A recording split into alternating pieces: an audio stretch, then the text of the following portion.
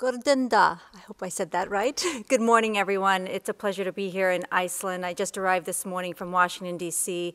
One small correction, I'm a former Deputy Assistant Secretary. I did serve in our Energy Resources Bureau at the State Department, and it's been tremendous. It was a fairly new bureau focused on energy diplomacy, energy transformation, as well as how we could look at energy programs worldwide. So it's been a tremendous effort. I'm here today to talk to you about energy security.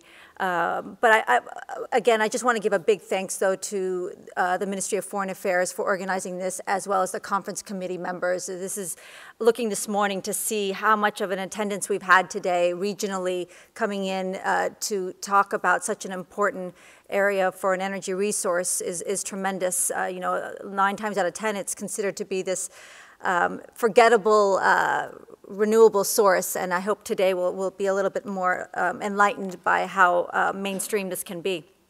So the IEA actually defines energy security as an uninterrupted availability of energy sources at an affordable price. That's the actual definition. But I would also like to add to that definition, clean and sustainable. In the United States, we see access to affordable, reliable, clean, and secure supplies of energy as a fundamental national security concern. And really, this is for every country around the world.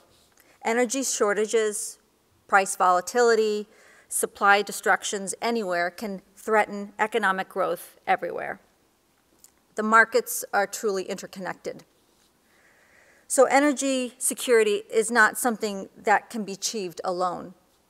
It is important to work with our international partners around the world to promote global energy security and economic growth, which, as I mentioned earlier, is a true fundamental component of national security.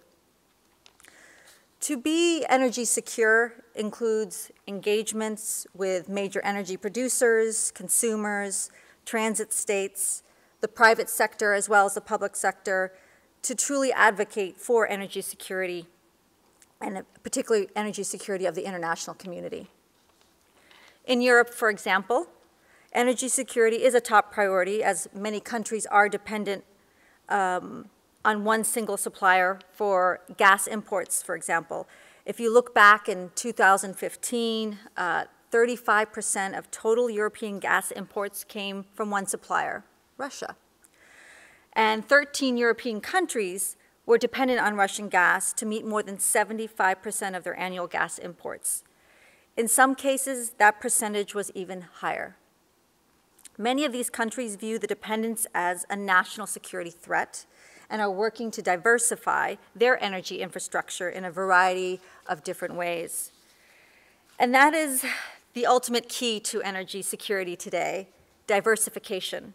If anything today, I hope you can take that key theme away with you, because to diversify the energy mix in support of its national security is what will help move the needle forward. So I've traveled all around the world, throughout Europe, the Middle East, Asia, Africa, where I've met a number of foreign ministers, energy ministers, national companies, executives, really to try to underscore our partners' efforts to try to promote this energy security. And so this energy security, as mentioned, was agreed by all that it can only be achieved through that real diversification, and that includes energy source, energy type, and energy route. And that's why we support renewable energy, because obviously, as we know, it's clean, it's affordable, it's reliable, it's safe, and that can advance the key to that diversification principle. Now, as we look into the electricity sector, for example, we're supporting the Baltic states as they work with the European Commission to try to synchronize their grid with the European Union's electricity grid, and working closely with countries like Poland or Finland to try to realize this goal. So I think it's quite clear that when you look at the benefits of diversification, it's truly undeniable. Another example is Lithuania, where I recently traveled, and they're trying to liberalize their gas market, and it's constructed its own floating LNG terminal, and this provided actually the first means for a non-Russian supply of power to the Baltic states. So it also compelled a national company like Gazprom to try to play by free market rules because Lithuania was able to import from other sources and prices eventually went down. So again, another example of how it's so important to diversify those energy resources and working regionally and globally, such as with our European countries, partners, as one example, to promote energy security and help strengthen that national security and our transatlantic partnerships. But of course, this goes way beyond Europe. This is certainly something that we have to look at globally. In the United States, which I'll speak of, we do have this all-of-the-above energy strategy where we reaffirm our commitment to renewable energy and all the clean energy technologies. Now, as we've examined, if you look at the second half of 2017, it's safe to say that renewable energy, along with natural gas and nuclear, was a key component of the modern electricity system. The market for renewable energy technologies, however, is vast, it is global, and it is growing rapidly. In the past 3 years, we have seen renewables reach an unprecedented level of investment. Around 340 billion supported 147 gigawatts globally of new renewable generation capacity, the largest annual increase ever. This was the first year that renewable energy investment surpassed investment in all other forms of energy production. In 2016, we saw more of the same. However, because of the dramatically declining prices, we were able to buy more for less money. And so if you look at the dollar of investment in 2016, it went from 33% further than in the year previous, and with $288 billion supporting another 161 gigawatts of new capacity. So renewable energy then became the single largest source of new infrastructure investment over the past 2.5 years. Now, many have attributed the dramatic increase in renewable energy to the mitigation efforts on climate change. And that is absolutely correct. Let me be clear. There is a linkage between renewable market dynamics and climate change. And when the world came together for the Paris Agreement, it was partly fueled by that dramatically decreasing prices in renewable energy, which made renewable energy adoption and the increased use of low carbon, zero carbon emitting technologies to really take hold. And those investment trends continue. Furthermore, there are consistent and new dynamics that are moving the renewable energy markets forward. The first one is the technological advances, which we heard a little bit about this morning. There's been an increase in R&D, research and development investment in renewables as well as energy efficiency. And over the last 6 years or so, we've seen dramatic increases in the cost of solar and wind across the board, to the point where wind turbines and solar panels have also been cost effective, and in some cases competitive with power generated by either coal or gas. So at this point, the trend is undeniable, and the markets have spoken. Renewable energy is a trend that will continue to endure. The second reason that is quite motivating and increasing the embrace of renewable energy is tied to energy security, which I mentioned earlier. All too often, we've seen energy used as a geopolitical weapon, with major suppliers seeking to exert geopolitical leverage over their consumers. Again, one only need to look at, as an example, Russia's use of its natural gas supply to Ukraine and Europe, as well as looking at Venezuela, at its petrodiplomacy, if you will, to gain political influence in the Caribbean basin, to see the impacts that energy vulnerability has. And of course, the only way to try to combat these vulnerabilities is through a diversified energy portfolio. A diverse energy portfolio using the entire matrix of energy supplies, the all of the above strategy. It's not a zero-sum game here or competition. It's more about securing that diverse energy portfolio. So renewables and efficiency are certainly a key component of that in an attempt to increase that diversity and therefore ensuring security at home and in the region. Now, another reason why renewable energy markets are expanding rapidly is energy access. We heard earlier today over 1 billion people in the world today lack access to energy services, and many of these people live in remote areas. In fact, about 90% of those without energy access live in those remote areas. And if we were to try to rely on conventional fuel sources, for example, those 90% would most likely not receive that access to energy.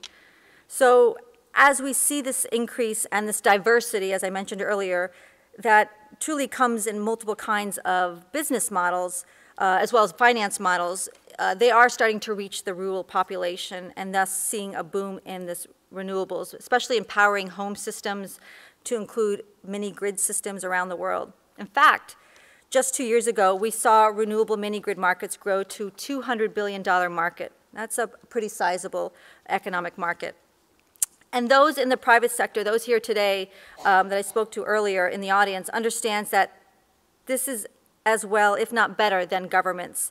We've seen a huge spike in corporate procurements, corporations, large companies worldwide committing to 100% renewable energy portfolio. And they do this for a number of reasons.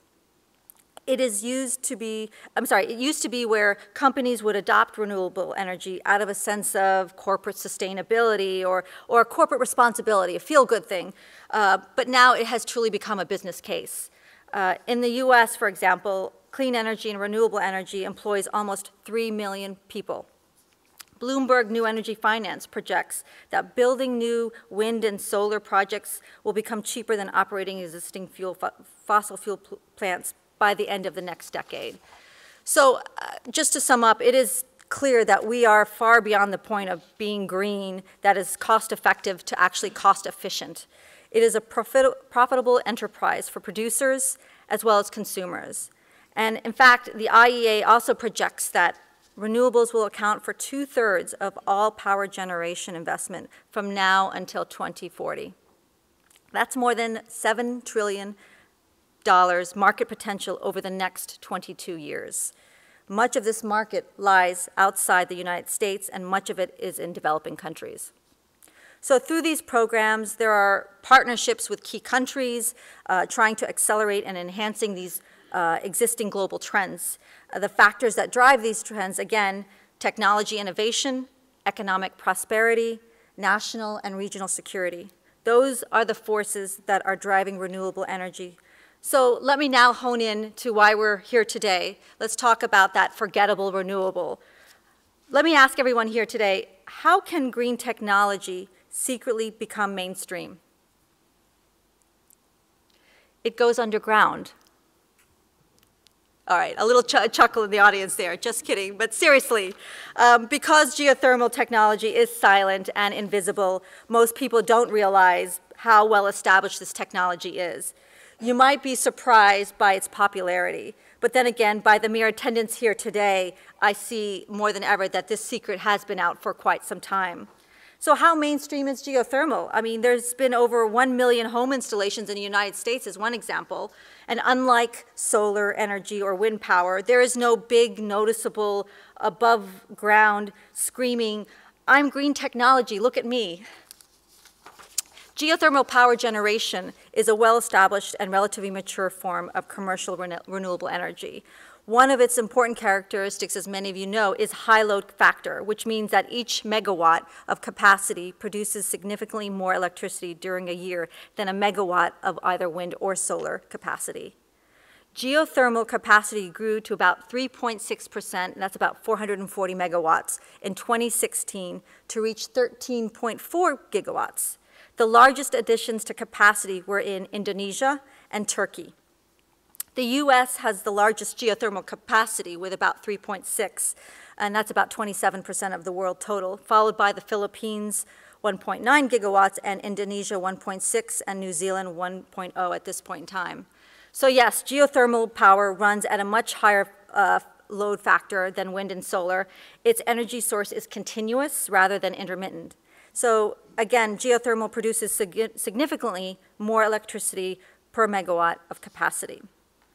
However, some would say the geological conditions required for geothermal power means that development has been more concentrated in a relatively small number of countries, and we can certainly talk about that a little bit later.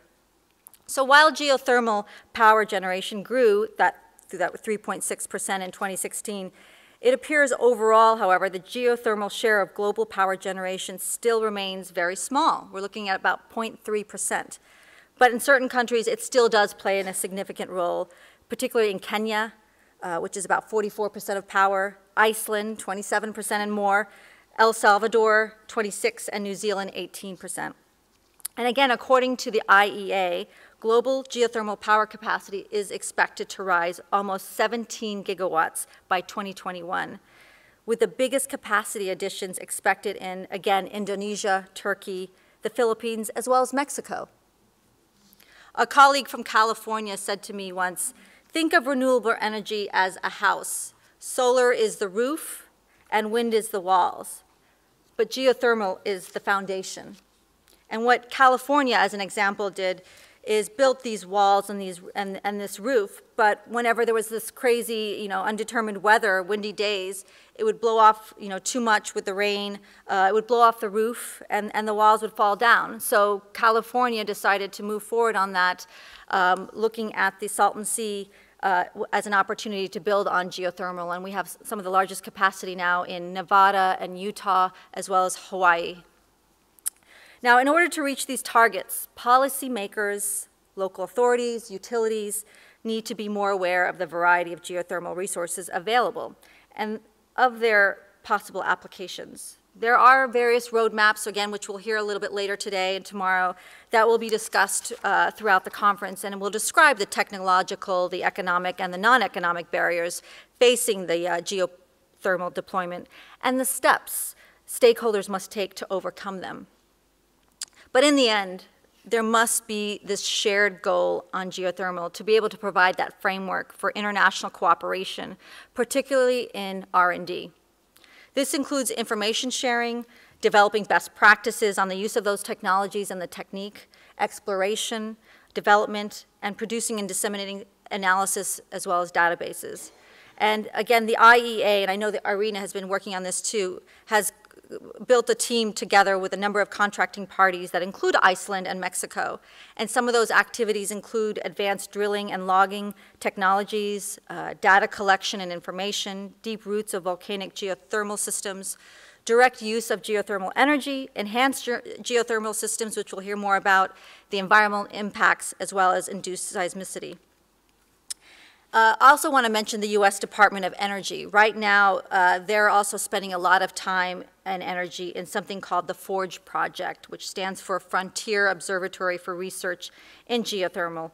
And it's basically dedicated, it's a dedicated site where scientists and engineers are able to develop and test and further accelerate any type of breakthroughs in these enhanced geothermal systems or EGS technologies and techniques.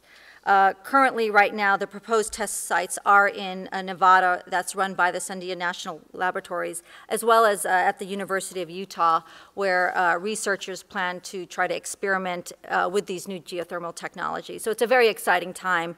And the idea is if they can make enhanced geothermal systems a reality, then geothermal energy production around the country would skyrocket. So you have the new technology, and the demand for a diversified and clean energy will really bring this forgotten renewable, I think, to the forefront of clean power, as well as what I mentioned earlier, the theme of making sure with that diversified portfolio that will achieve energy security. So I very much look forward to your questions and an interactive dialogue, and I thank you again for having me here today.